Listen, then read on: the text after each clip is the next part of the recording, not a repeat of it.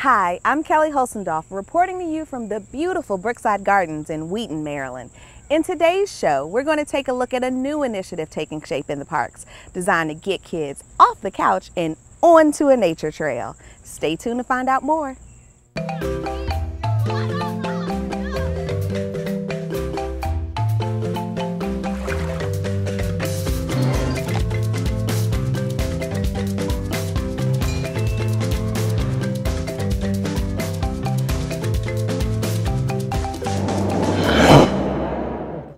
Hey again, are you familiar with the No Child Left Inside Act?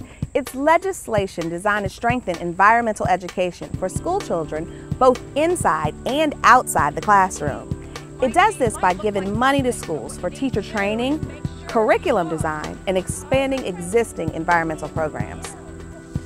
All of this, say leaders in the field, will help to save the planet. By teaching our children about the environment, they will want to protect it. But improved environmental education has some other benefits. Studies show that children who play outdoors suffer less from obesity. Kids who spend time outside also have higher educational achievement in other areas, reading, math, language arts, and science, as well as better critical thinking and social skills. And kids who spend time in nature are, well, happier. The No Child Left Inside initiative is a national effort. Locally, park systems such as ours are exploring partnerships with schools, offering nature-based classes and programs, and encouraging free play in natural settings. Later, we'll check in with David Bismera, who is leading our No Child Left Inside effort here in the Parks Department. In the meantime, let's visit some of our nature centers and check out the good-natured fun. Because so many things eat bugs. Who eats bugs besides us? Ladybugs. Ladybugs eat other bugs. Spiders. Here, a class called Nature for Shorties at Locust Grove Nature Center in Bethesda is in full swing. It's geared for 4- and 5-year-olds and offers room to run, plenty of sun, and natural fun, all to help strengthen little hearts and minds. Well, today was pretty much just a nature exploration day, so there wasn't a whole lot of structure. What we wanted to do is just really get them outside in a relaxed atmosphere. So today we had a conversation about the fact that people have favorite animals and what they were, and then we went out for a pretty long hike for that age range, between 4 and 6, and we actually did the entire loop trail and came back up here to the Nature Center, and on the way we explored under logs and we talked about recycling rotten wood back into the soil, and that nature has a recycling program and all kinds of stuff like that. What else? We found some wonderful caterpillars. We explored the creek. We went under the 100-plus-year-old sycamore tree, and just everything that we saw, we stopped and had a look at. Tell us about the programming you do here at Locust Grove. Well, we like to program for everybody. From the youngest to the oldest, we primarily end up doing children's programming. We do a lot of family programs, and we kind of specialize in some of those. We have our Wild Montgomery program, Bats at Locust Grove, Bat Night at Locust Grove right here in the meadow once a month in the summer. We do toddler times, we do school programming, scout programs, you name it, we do nature programs for everyone. Brookside Nature Center in Wheaton is another one of the 4 nature facilities in the Montgomery Park system. Like the others, classes are offered year-round. Brookside offers programs ranging in topics from how to make a bird feeder to wildlife wonders. Might look like nothing, but what you need to do is make sure you look for anything that's moving, okay? Because you might find little mayfly larvae or damselfly larvae, and those guys are about the thickness of a pin. Don't worry about getting wet. Black Hill Regional Park features the 500-acre Little Seneca Lake, a great living classroom, and a nature facility of its own. From Black Hill Park naturalists, kids learn about local wildlife, including beavers and their habitats. We dropped in on a recent story time on the lake program about dragonflies. You want to stand up here? There you go. Look at that beautiful dragonfly right there. We had a lot of fun out here at Little Seneca Lake here learning all about dragonflies, dragons in the sky. And we had some story time. We looked for flying dragonflies, and we made a really cool flying dragonfly craft. Okay, here we go. We have a monarch butterfly coming in to visit us. That's about it. What other programs do we offer at Black Hill? Well, there are other topics that we explore out here with Storytime on the Lake. We can be looking at beavers, bats. We can be looking at bullfrogs. We also do one on lizards. We do butterflies. We do lots and lots of different types of animals out here. It's a blast out here on Little Seneca Lake, the largest lake here wholly within Montgomery County. Meadowside Nature Center is located in Rock Creek Regional Park off of Lancaster Road. It not only has 8 miles of wildlife trails, but cool indoor exhibits where kids can explore.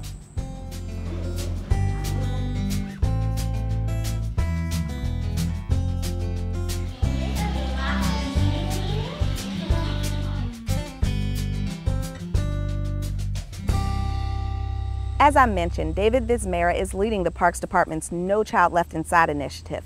I caught up with him earlier. Tell me a little bit about our No Child Left Inside initiative. Well, as you know, it's a new initiative, but it's kind of not a new thing. We've been doing a lot of these things in the parks for years. But what this is a new initiative that promotes outdoor experiences to connect children and teens to nature. And what this does for us, it allows us an avenue to promote the programs that we already do, plus gives us an opportunity to create some new ones. We have a lot of resources in the parks that we use for our program. A lot of parkland, thousands of acres of parkland, hundreds of miles of trails, and a lot of nature facilities with a lot of naturalists that have a lot of knowledge about nature. So how are we implementing our No Child Left Inside initiative?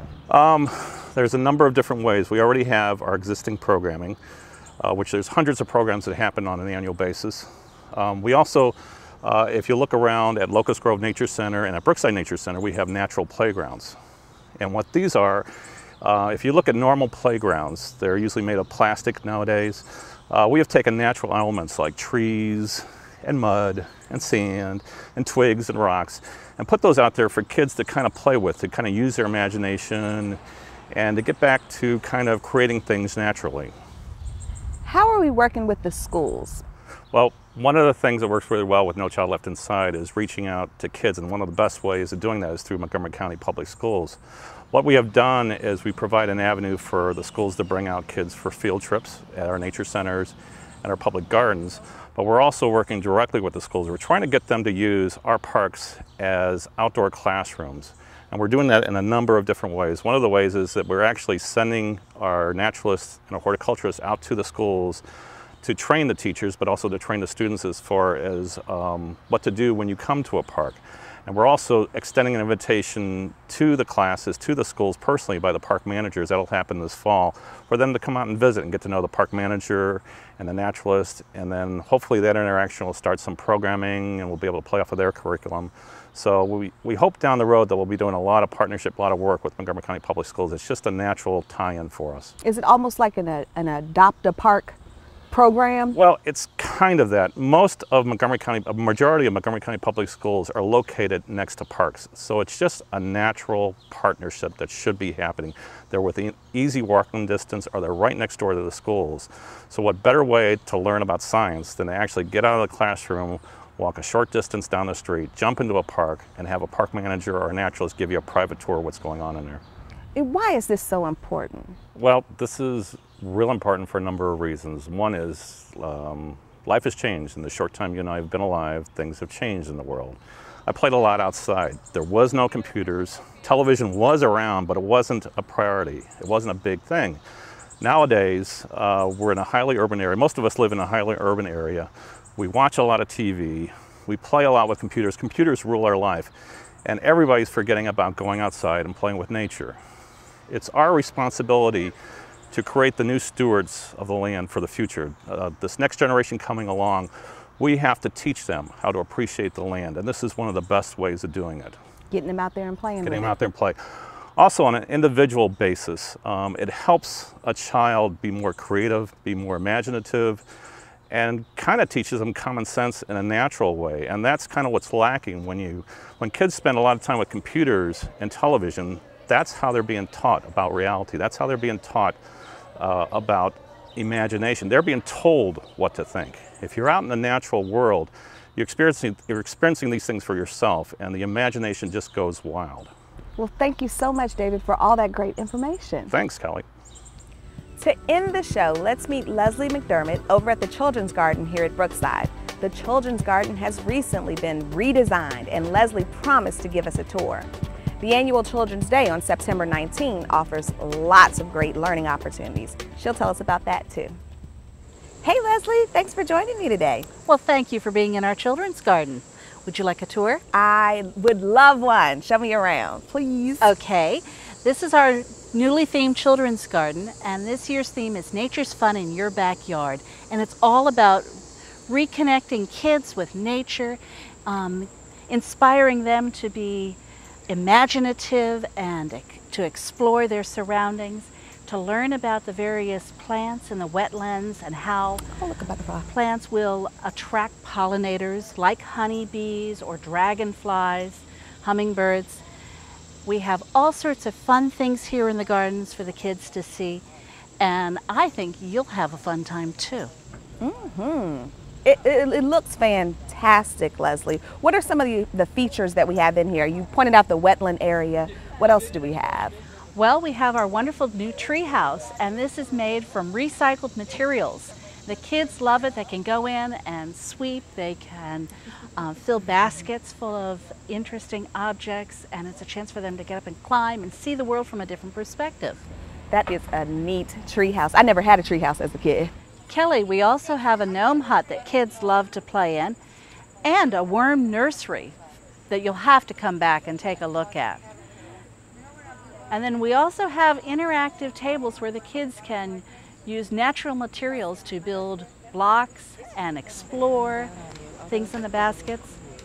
You've got something coming up special for children too this month, don't you? Yes, we do. It's our annual Children's Day, and it's on Saturday, September 19th from 11 a.m. to 4 p.m.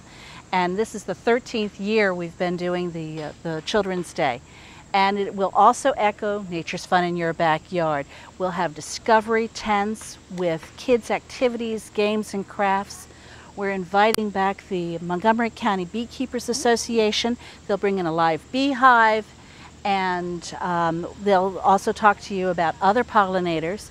The University of Maryland Entomology Department is bringing bugs. Oh, fun. So, I don't know if I want to touch them, but there'll be bugs and all sorts of fun things. It's all free. It's all free that day. We even have the Rhodes Tavern Troubadours, also known as the RTTs. They're a great children's band. They'll be here entertaining. They'll do 2 shows, one at 12 and one at 2.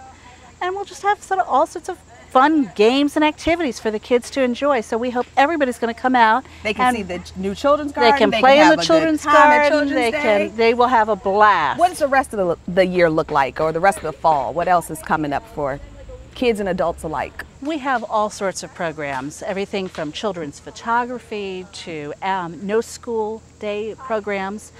So when kids, school's out, art-related programs, yes. So if they want to learn more, they should go to the Brookside Gardens website, brooksidegardens.org, or the next time they're here playing at the garden, stop by the Visitor Center and pick up the latest copy of the Experience Program Guide.